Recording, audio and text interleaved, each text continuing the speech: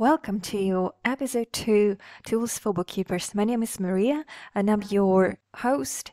Today we discuss 7 secrets and what you need to know to have a successful career in finance. Without further ado, let's start and discuss this topic. I've recently been invited to join a panel of SCCA and also students throughout the country, organized by Target Jobs site UK. It's a fantastic website to find your first job or switch your career. And we were discussing a few questions, and I thought to share with my listeners a few ideas or tips that I recommended on a day.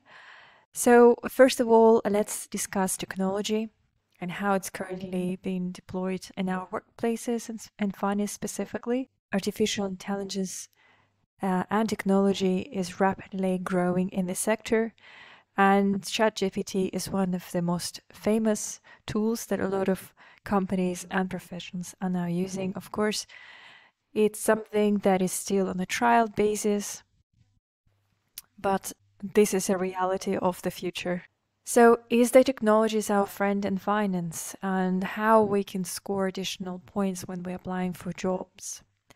So, in my role, I work in tax, and majority of time we use Excel spreadsheets.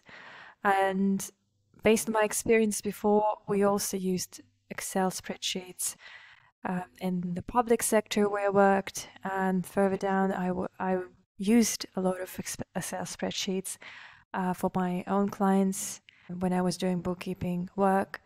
And of course, now coming back to the private sector and reusing the latest updates of Excel, it's extremely useful.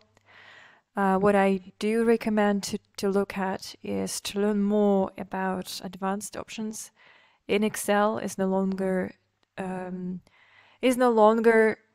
enough to know how to summarize and how to put a total and those kind of easy navigation around the cells. But nowadays, I highly recommend to look into pivots, queries, and this material can learn for free on YouTube or in other sources like Read, QuickBooks, or Udemy.com. So there are a lot of courses available, and I highly recommend you to look at it. My recent example is that I've created a query which is linked to Outlook, and it's automatically updated. So when I have 2 folders in Outlook and I need to put information one on another, then this information is extracted into my Excel spreadsheet. I don't have to do any manual work, update it manually, or worry about it at all. So just a simple example how you can save your time, and not only yours but department as well. And let's look at the second topic of discussion on that day, build a personal brand. And this was more about LinkedIn and having your profile and building own sort of brand on the social media in the right way. And of course, if you're looking for top positions and management or so forth, having a good profile score you additional marks. And for someone who's just looking or switching jobs, having LinkedIn as becoming extremely fruitful. A lot of people are connecting, networking, and are also offering jobs and applying for jobs through LinkedIn. So I highly recommend to set up LinkedIn in the right way. What I mean by this is you put information about your professional career. If you haven't had any professional career yet, perhaps you're just leaving the school, then my advice is to look for charity volunteer work. So this helps to get any experience that you can get at this point of time. And that shows that you're actively seeking, and you also make friends along the way and connections, and you never know, perhaps after apprenticeship or perhaps after volunteership, they have additional work that they can offer. Do ask if you do some volunteering work. Do ask around if they have any positions available, and do try your hard to show that you're a really good employer or you're a really good person to be hired. Take care of your health and build resilience. So building resilience is actually a process. And so from my point of view, it's a process for everyone that involves good habits. By this, I mean you have different sides of your life, from healthy food, meditation, having social contact, seeing your family, seeing your friends, going for walks. If you really like fitness, go ahead and have this schedule 3 times, 5 times a week, whatever it suits you. But having this sort of good habits and structure that really helps to move forward and build resilience, especially in the hard times or stressful times. And eating right, sleeping good, and of course, having enough water throughout the day. Might be simple things, but trust me, they really, really work. Then, of course, you need to think long term. Just keep focused on your goal. Essentially, you'll get there. And sometimes we do fail, and we think that's the end of the world. But perhaps that wasn't the right position for us.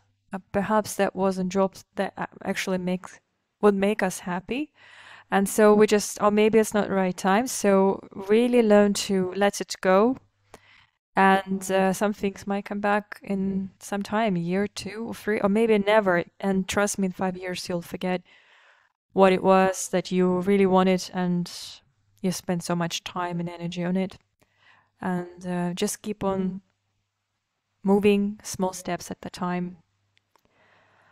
Team game is the next topic we discussed. And a team game, it's very difficult to judge because everyone's character is very difficult. Some have anxiety disorders, some introverts, extroverts, and working in a team is always a challenge.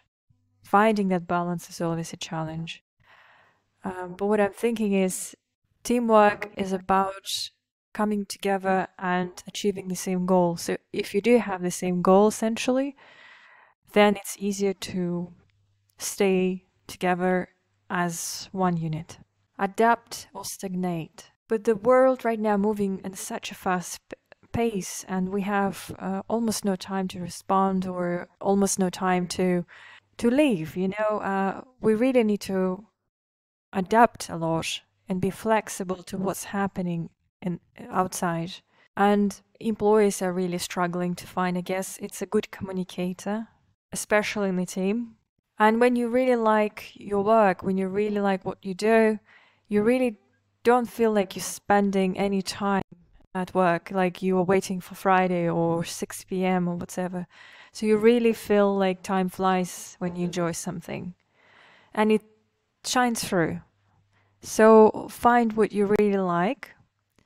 And then I think it kind of the major brick in this pyramid. So the employers see you, like you enjoy it, and they hire you for this. They hire personalities.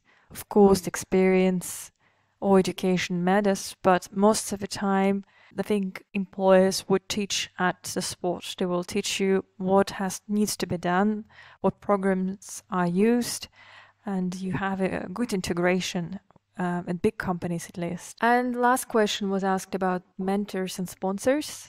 And I believe that it's a great idea to have a mentor or to have someone who is probably had the same way as you want to go. If you would like to become a CEO and you have a career coach or mentor to guide you, I bet you will be moving 10 times faster towards that goal, because you will be guided what to avoid, how to apply for the roles, what to say during the interviews. So having a mentor, whatever, at university, a lot of universities are offering mentorships. SCCA offers mentorships as well. For example, I'm now a mentor at University of East London, I'm extremely proud and extremely looking forward to that, to coach students. So seek a mentor if you feel like you need a guidance. We cannot know what we never learned or we never done before, so having a mentor is a fantastic opportunity. Pursue your dreams. How would I go about finding my first job or switching roles or actually just quitting one area of work that I was doing and looking what inspires me, right?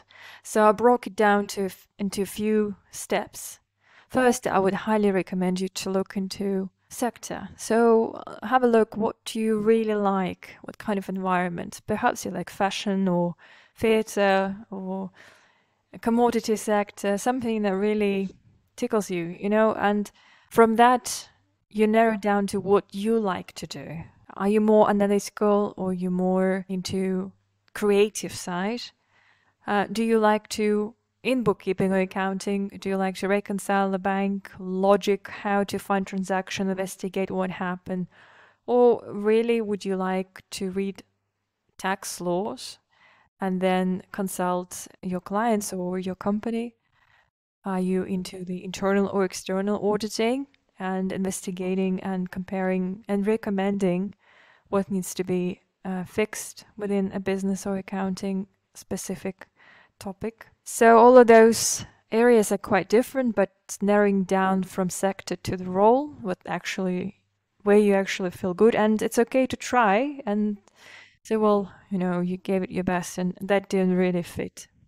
It's okay because, as I said, if you really enjoy what you do, you actually don't feel like you work at all.